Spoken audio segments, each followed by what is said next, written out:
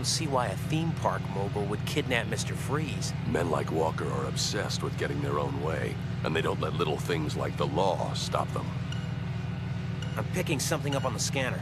3 small objects coming in fast.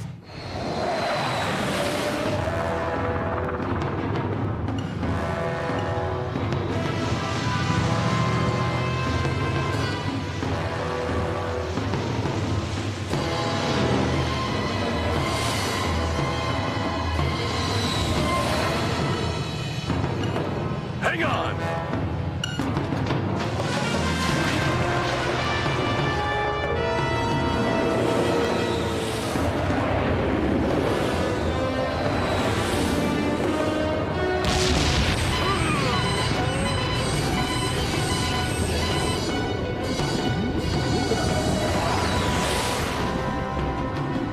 The power's shorted out. And those things are coming back!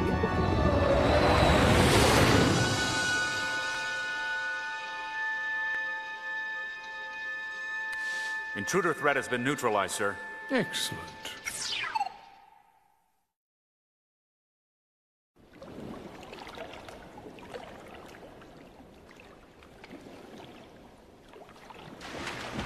Looks like we're swimming home.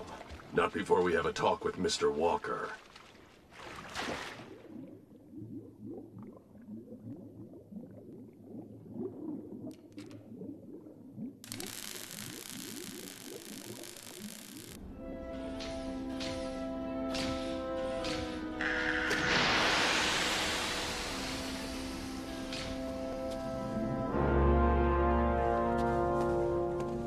I think you'll find that suit is a perfect duplicate of your original.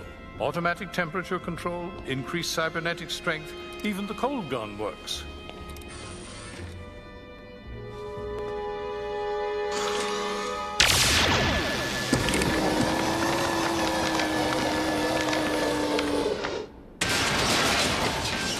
Yes.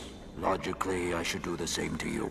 Just hear me out, please. As I said, I've studied you and your work. Do you realize that in your frozen state, you'll age much slower than an ordinary human? You're practically immortal, my friend. Yes, eternal life trapped in this wretched shell. What a miserable joke. Oh, miserable to you, but a godsend to me. Look at me, Mr. Freeze. I'm an old man. I've created wonders in my lifetime, but there is still so much to do. I want to change as you have. To become, like you, a being of blessed eternal cold. You're insane. Only you have the know-how to duplicate the accident that made you what you are. What I long to become. You want to live like this, abandoned and alone. A prisoner in a world you can see but never touch. Old and infirm as you are, I'd trade 1,000 of my frozen years for your worst day. Actually, I had another kind of swap in mind.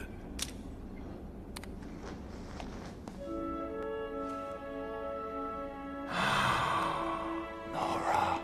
I was a major investor in Gothcorp a few years back, and put up some money for their cryogenics program.